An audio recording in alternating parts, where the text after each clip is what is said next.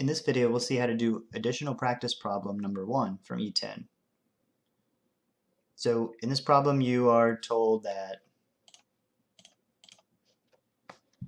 the population proportion is 0.31, and you're looking at taking random samples of size 153 from this proportion. And you want to know the probability that a sample proportion is less than 0.33.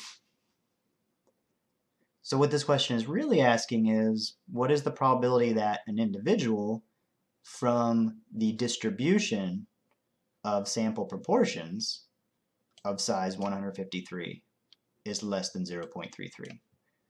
Okay, so we need to, instead of looking at this population, we need to look at its sampling distribution, and then use the fact that the central limit theorem tells us that's a normal distribution, and use the normal distribution to find that probability. All right, well, let's set up this distribution. The mean of this sampling distribution is the population proportion, 0.31. Okay? The same way, if you have a distribution of sample means, the population mean is the same as the mean of the sampling distribution. Here, the population proportion is the same as the mean of the sampling distribution.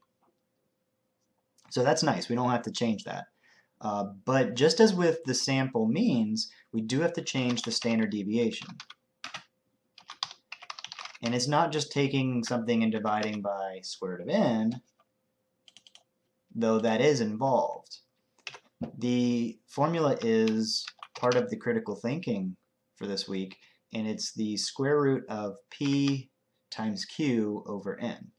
And p and q are the population proportion and its complement. So sometimes you'll see it written as square root of p times 1 minus p over n. So here's that population proportion, and q is just 1 minus that. So that's p times q, and then we divide by the sample size, whatever size sample we're using to create this sampling distribution. In this case, 153. Okay. So that'll get you the standard deviation of the sampling distribution of sample proportions. Now we have a mean and a standard deviation. And then you just need to look at what kind of probability you want. Let's take a look at the graph. Remember, we want to look at less than 0.33. So we'll get a graph of the sampling distribution. Let's put in our mean and our standard deviation.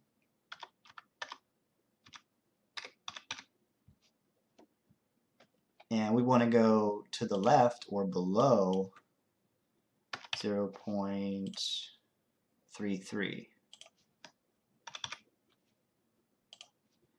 So there's a picture of what we want to actually do, right? This is the distribution of sample proportions, and there is the individual proportion at 0.33, and the probability of selecting one at 0.33 or less is the shaded area. And you can see that probability is about 70%. You can also just calculate this using the norm dist function.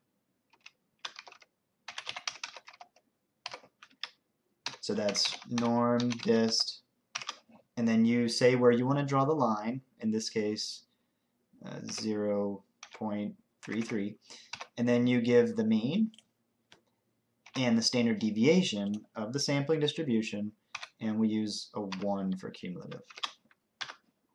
And of course those are going to match up. And that's actually what they want, is the four decimal places. So 0.7036. All right, and that's it.